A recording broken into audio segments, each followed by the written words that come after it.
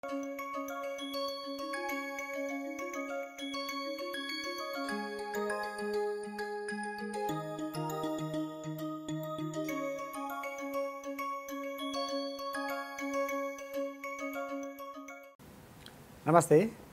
Welcome to the 14th session of this course Yoga and Positive Psychology for Managing Career and Life.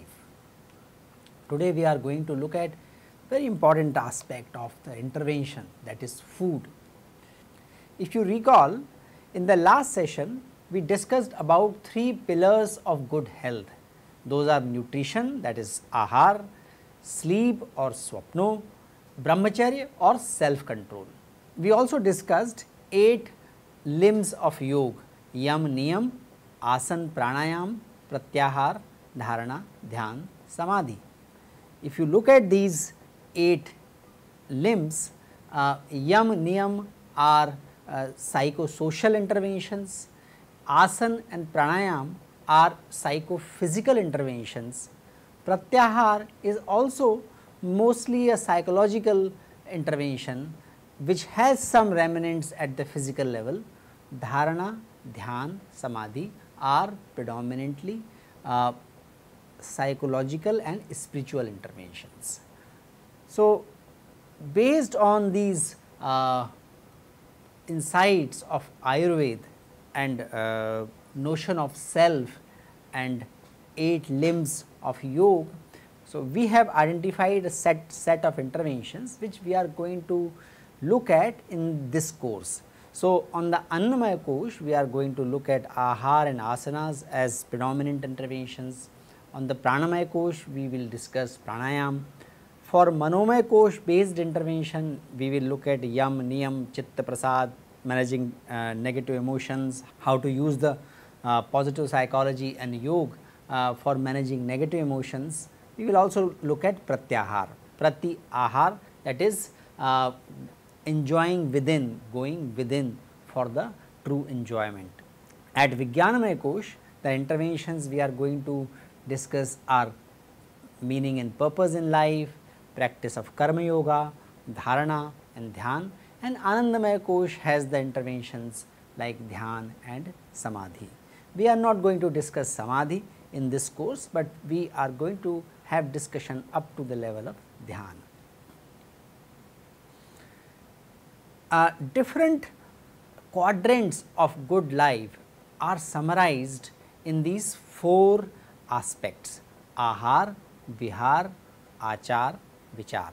These are the 2 sets of the life experiences or life activity, are also used as the reflection of the basic quadrants of good life or healthy life that naturally has implication on success in the career. If I have healthy body and mind, naturally I will be able to perform best in my career. So, the 4 quadrants of managing self and career can also be summarized in the form of ahar, vihar, achar and vichar.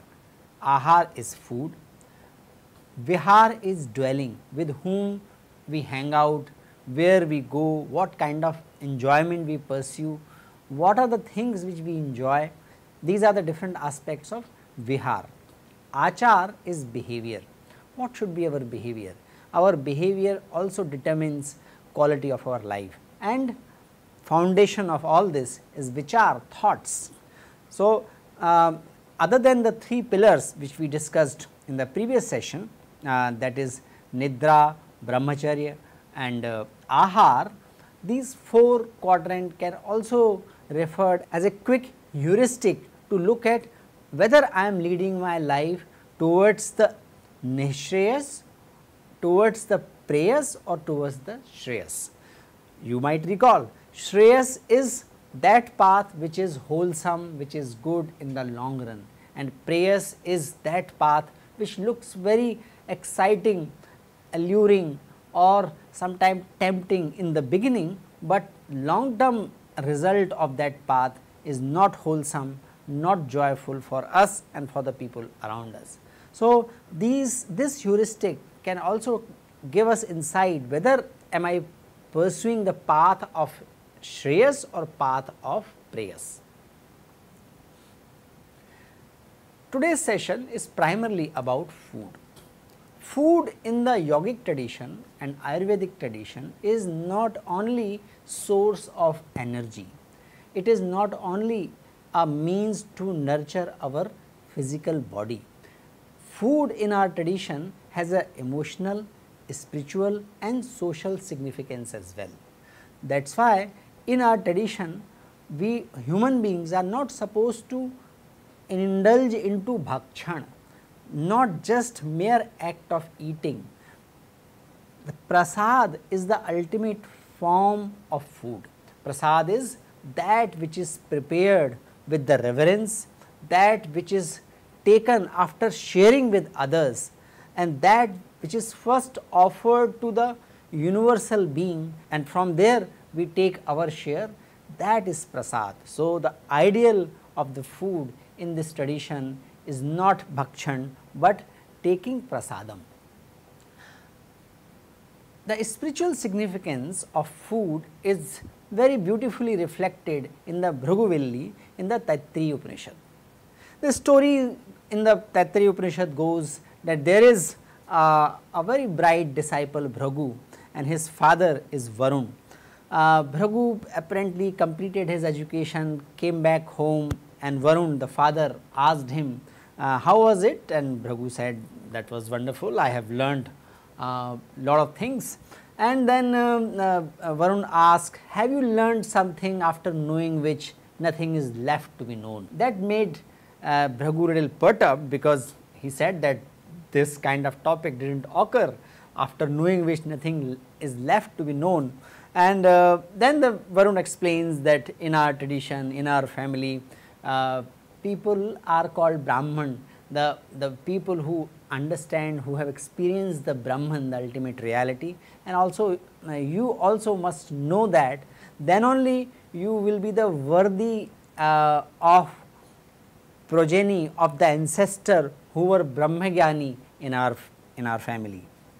So, Bhrigu became a disciple to his own father, asked him to direct him on the path of self-realization or Brahma Gyan, and father said to him that go and follow yamas and niyamas, do tapa, and with the tapa you will get insight.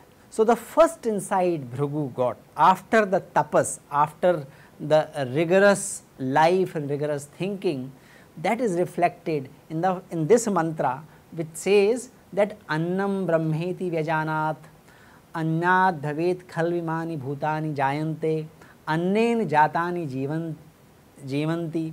So, annam brahmeti vyajanat, I know Ann as Brahma. Anyat bhed khalvidani bhutani, because through the Ann only all bhutas, all organisms originate. Annen jatani jivanti, and they are able to sustain their life only with the Ann. So, that was his first insight. So, this is also a sutra where the notion of Panchakosha is established.